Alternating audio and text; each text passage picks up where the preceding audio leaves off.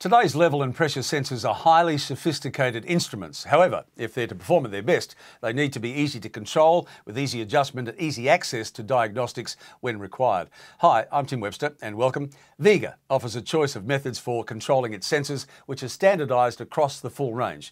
Now, in this series of videos, Ralf and Juan demonstrate the options available. These include direct adjustment on the sensor, working via a Heart handheld terminal, remote adjustment from the plant control system via a laptop with Pactware, and using a Vega Tools app for smartphones and tablets. Ralf and Juan go on to look at the company's Vega Trend isolating transformers for easy current loop connections and Vega Tor signal conditioning instruments for functional testing of vibrating level switches. You can find out more, just go to vega.com or give them a call, Vega, on 02 9542 662. But for now, over to Ralf and Juan.